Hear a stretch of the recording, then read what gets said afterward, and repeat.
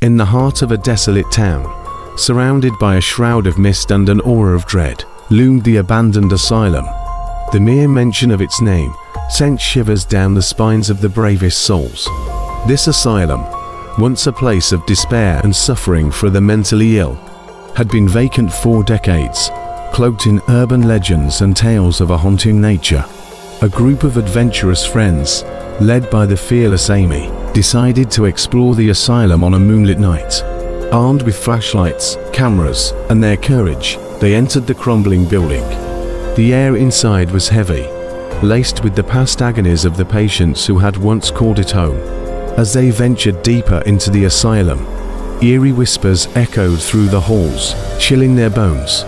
The group ignored the unease, chalking it up to the wind.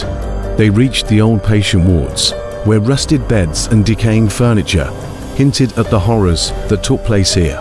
Suddenly, they heard the sound of footsteps, distinct and deliberate. Panic gripped them as they realized they were not alone.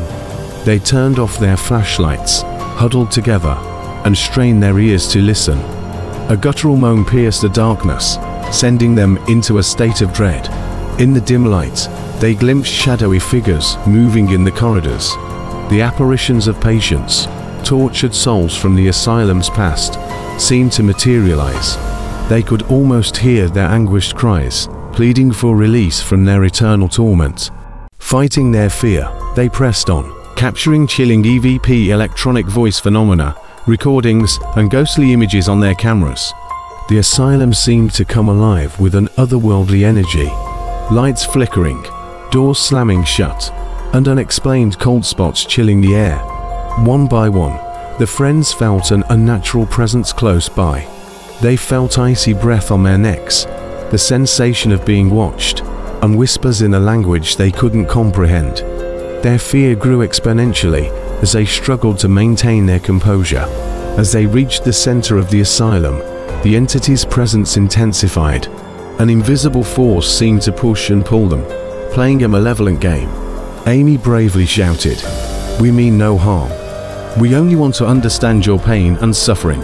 In response, a chilling voice echoed in the darkness, recounting tales of torment and despair, revealing the tragic stories of the asylum's tormented souls.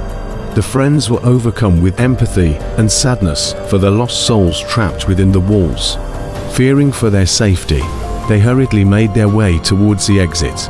The asylum seemed to resist their departure, but they managed to break free from its clutches.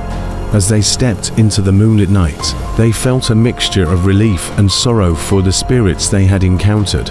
The memory of that fateful night haunted them forever, leaving them with a newfound respect for the supernatural and a deep understanding of the pain that lingered within the walls of the abandoned asylum.